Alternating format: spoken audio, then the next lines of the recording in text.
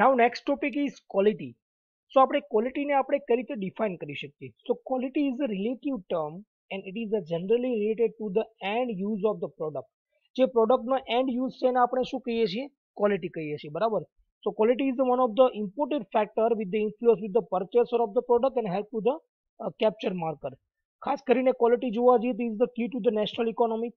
જેટલી પણ ક્વોલિટી સારી એટલું પણ નેશનલ ઇકોનોમિક સારી, and it is a essential requirement from the any product. Quality of the product is depend upon the application of the material, man, machine અને જે પણ કંઈ મેન્યુફેક્ચરિંગ કન્ડિશન છે એના ઉપર ડિફાઇન હોય છે.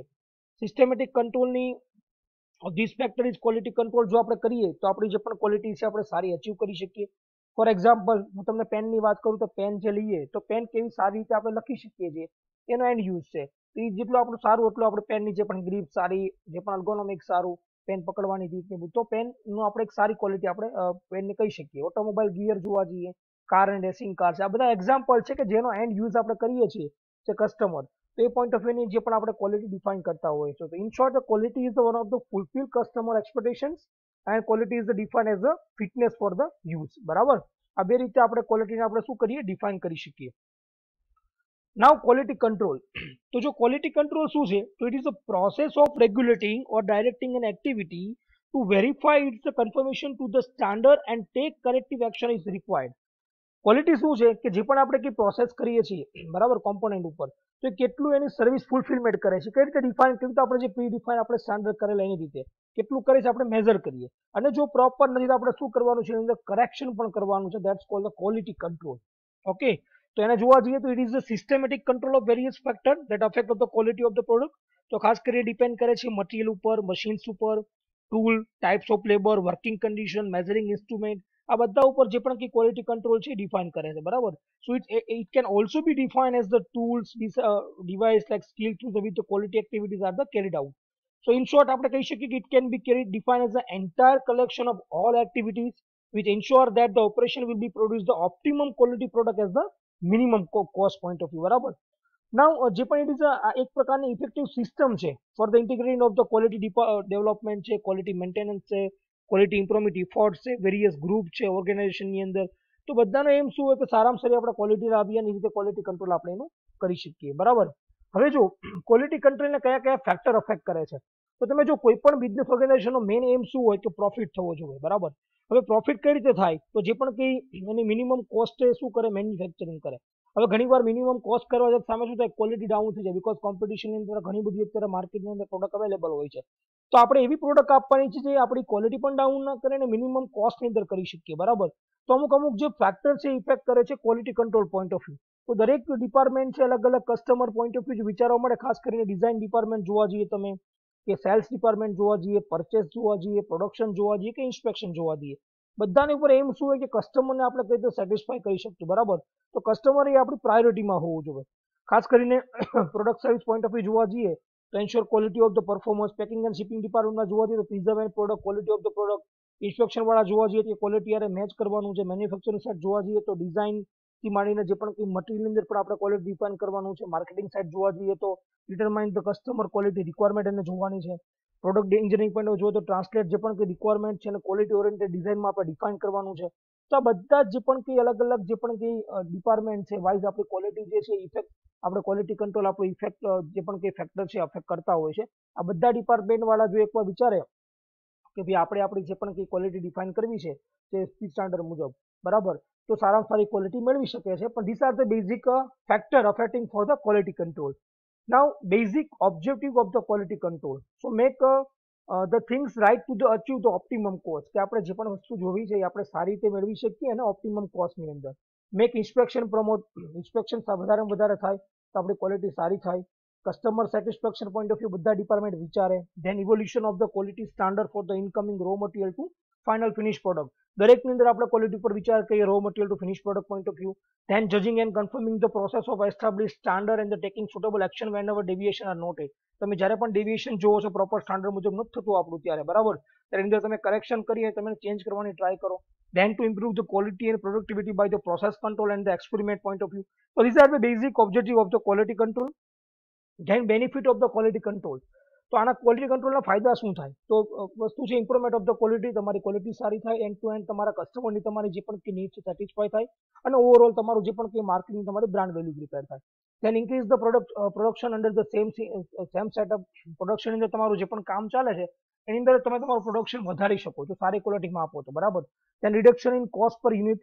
જો સારી ક્વોલિટી કરવા જાઓ અને બહુ બધા ઇફર્ટ કરેલા હોય ક્વોલિટી કંટ્રોલના આપણી પોઈન્ટ ઓફ વ્યૂ, તો આપણી કોસ્ટ પણ ઓછી થાય પર યુનિટનો, એ પણ આપણે બેનિફિટ મળે, પ્રોફિટ આપણો મેક્સિમમ થાય, જે દરેક બિઝનેસનો એક ગોલ હોય છે.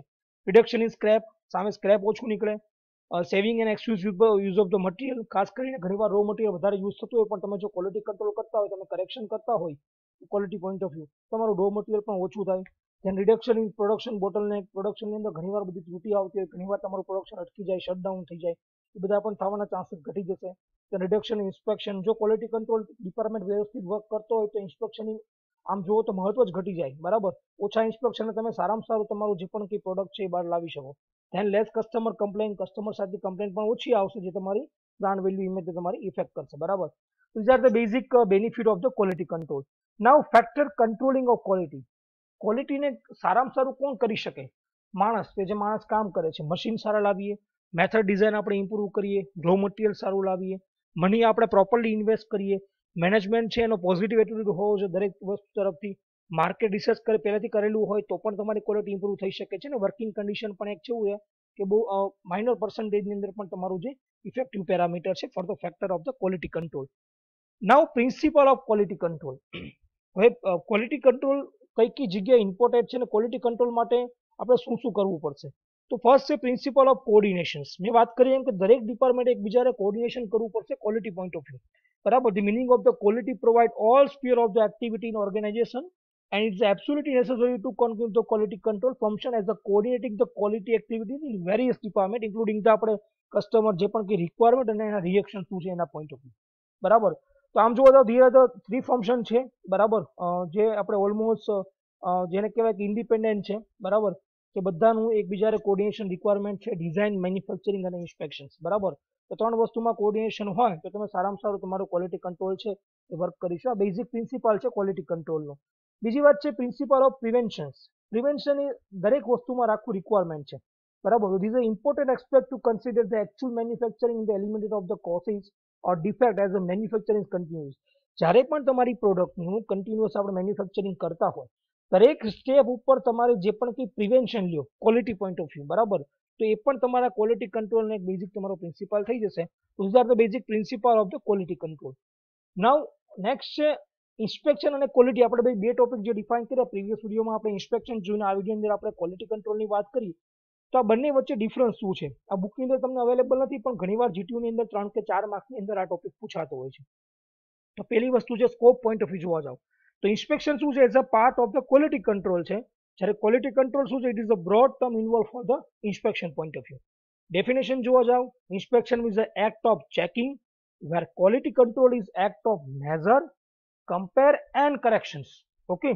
Now device use, ખાસ કરીને ઇન્સ્પેક્શન માટે મેઝરિંગ બધા અલગ અલગ ઇન્સ્ટ્રુમેન્ટ યુઝ થતા હોય છે, અને ક્વોલિટી કંટ્રોલ માટે જેવા આપણે સ્ટડી કરવાના છે એસક્યુસી, કંટ્રોલ ચાર્ટ, એક્સેપ્ટેબલ સેમ્પલિંગ છે, એ બધું આની અંદર ખાસ કરીને યુઝ થતું હોય છે. એપેબિલિટી જોવા જાવ તો ખાસ કરીને પાસ્ટ પ્રોડક્શનમાં યુઝ થાય ઇન્સ્પેક્શન, જ્યારે future production point of view quality control use થાય. કન્કરન્ટ વાત જોવા જોઈએ રિસ્પોન્સિબલ ફોર ધ ઇન્સ્પેક્ટર, એની જવાબદારી છે, જ્યારે quality control each and every person working the organisation R responsible for the quality control, બરાબર. દરેક વસ્તુ માટે ક્વોલિટી કંટ્રોલ ઇન્સ્પેક્શન ઇફેક્ટ કરે છે. હવે એની પછીનો જે ટોપિક છે આપણી પાસે છે ક્વોલિટી સર્કલ. સો ક્વોલિટી સર્કલ શું કહેવાય? તો quality circle is the one of the tool for the quality improvement. Quality improvement માટેનો એક ટૂલ છે. હવે એની અંદર હોય શું ક્વોલિટી સર્કલની અંદર? It is a group of 8 to 10 volunteer, ખાસ કરીને વોલન્ટિયર હોય, consist of worker as well supervisor for the same area and work place. એ લોકો ભેગા થાય. Then this group is assigned to identify the quality related issue in the organization. એના પછી આપણે assign કરવાના છે કે ક્વોલિટી રિલેટેડ કેટલા ઇશ્યુ તમારી ઓર્ગેનાઇઝેશનમાં છે. હવે આ ગ્રુપ શું કરશે? તો this group is related with the improvement of quality of the organisation.